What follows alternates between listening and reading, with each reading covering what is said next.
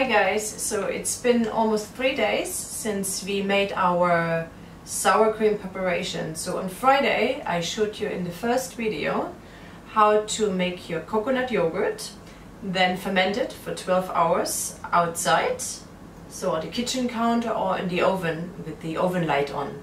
And then you keep it ideally for 48 hours. So we kept ours just 48 hours. So it's like that 1 day of fermentation, and then we keep it sitting closed with the lid in the refrigerator. So here I have my perfectly fermented, ready to eat coconut yogurt. And I'm going to take this less than 1 cup. And today I'm using just a very simple, tiny, it's not even a blender, it's more like a food processor.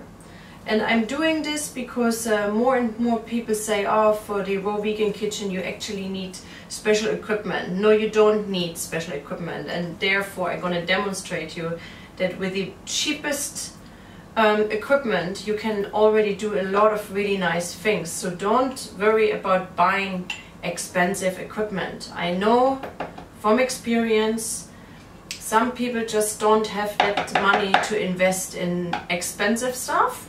So I show you how to use very easy, cheap equipment to make exactly the same delicious foods.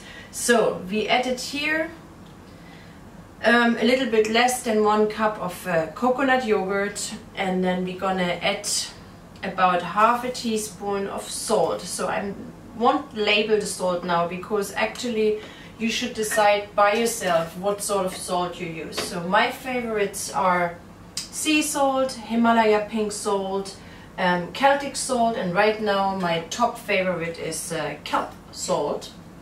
And here I have an extra special lemon salt that my mom brought back from Europe.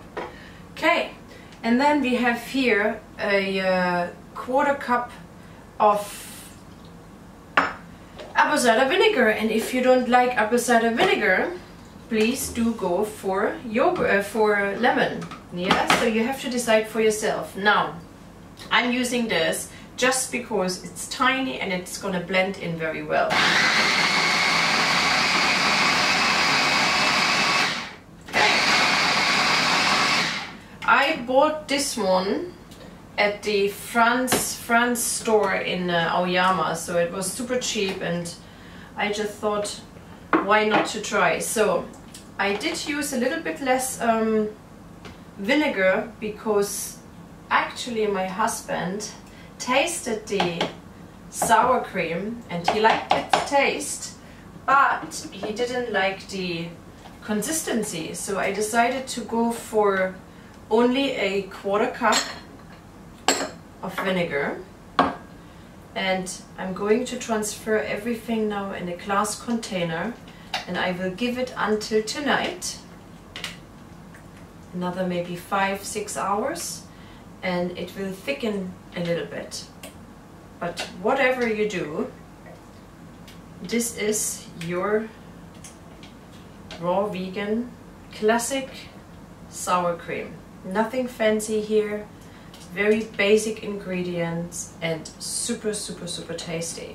Okay, there we go. That is the end product. Please subscribe to my channel and let me know what you would like to do, and I see you very soon. Thank you.